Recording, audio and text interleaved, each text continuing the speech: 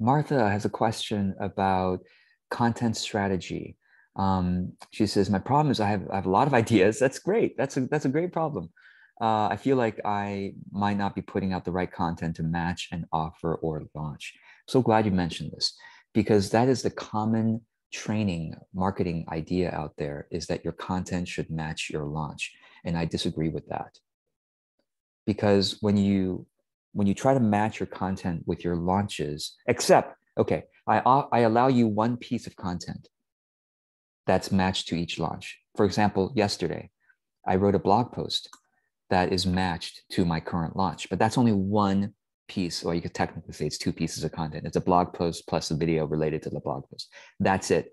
But did you see any of my other blog posts recently related to my current launch? None of them are. None of them are. Okay. Now, well, this is not really a blog post. This is an updated one, but none of my recent blog posts are related to this current launch. I believe greatly, not just believe, I've seen it work really well, to separate your content from your selling.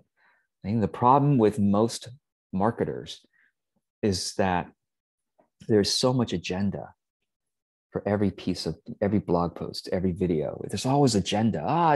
I'm pretending to be nice to you and trying to be generous to you with my heart and my ideas, but secretly I just want you to buy from me and hire me. It's like, let's fucking stop that, everybody. Sorry for the language. And Martha, I'm not talking about you, because I'm talking about everybody, myself included.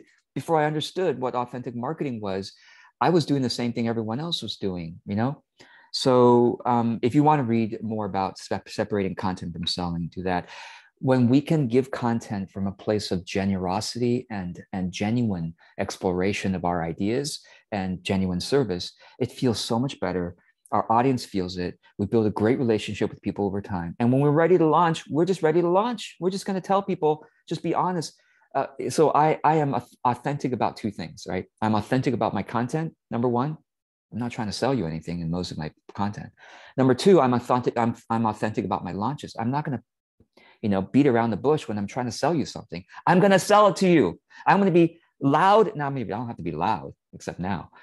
I'm going to be proud to sell you because I fucking believe in my product. Why shouldn't I sell it to you straight to your face? Hey, buy my fucking course because I believe in it. You see what I mean? Now this YouTube video has to have the explicit tag, right? So, but you see, like we authentic people, we were like caught in between two worlds. On the one world, marketers telling us our content should have agenda, should always try to sell something. And on the other part, like we're so afraid of selling.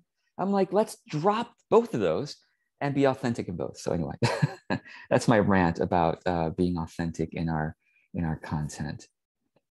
Does that make sense? Yeah. Okay. Yeah, it does. And then let's get to this other one now.